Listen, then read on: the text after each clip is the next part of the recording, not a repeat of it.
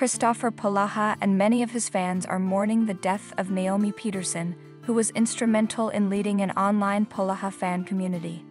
The Hallmark star wrote a touching tribute to her on Instagram, and other Polaha fans have chimed in with their own stories about Peterson and what she meant to them.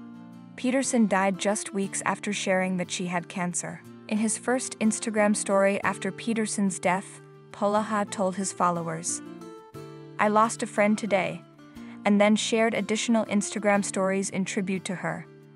In a later Instagram post, he opened up about how he and his family have faced multiple deaths this past year and encouraged his followers to love with abundance and abandon. Hallmark stars, friends, and colleagues flooded him with support. Hallmark alum Jill Wagner wrote, "Sending you a big hug and prayers for you always." Fellow Hallmark star Taylor Cole replied, "Sending love and healing. So glad I got the chance to know you," Polaha shared. In a post on his Instagram story, which is no longer online, Polaha shared a photo taken with Peterson and wrote, "I lost a friend today. Rest in peace, Naomi. I'm so glad I got the chance to know you."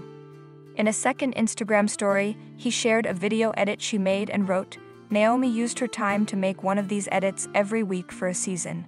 This was the edit he shared. Polaha spoke more about the losses he's experienced this past year, including Peterson, in a separate post.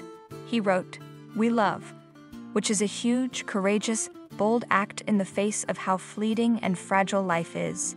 It's huge and courageous and bold because the people we love are simply bound to die. This year, my family has lost a parent/grandparent, 2 family pets, and people in our lives who held space in our hearts, and the solemn reminder is this, and yet be bold in love. Love with abundance and abandon. Love with everything you have in the time you have, which is of an unknown quantity. Love the people you love with all of your heart." According to her obituary, Peterson had lived in Jackson, Minnesota since she was 2 years old. She had a degree in crisis counseling and was described as passionate for life. She volunteered at a Bible training school and with Polaha's fan group, which the obituary described as an international chat group that encourages and promotes Christian actor and author Kristoffer Polaha. On August 2, Peterson wrote an Instagram post revealing that she was diagnosed with ovarian cancer.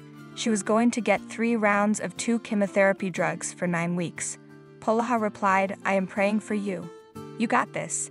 Peterson died nearly 2 weeks after making her post. Peterson was instrumental in leading a fan group called Polaha Chautauqua Fam on the gram. Polaha shared an Instagram story from Polaha Chautauqua Fam on the gram, an Instagram community designed to be a space for the Polaha Chautauqua Fam to share, according to their bio. The post read, "As posted yesterday with the news of Naomi Peterson's passing, Naomi contributed to this page. We took turns posting a hashtag Polahaku of our choosing each Saturday. Naomi made this one just this past Saturday. Choose joy today in honor of Naomi. Thank you to everyone who has shared your pictures of Naomi with us. Please continue to do so if you would like."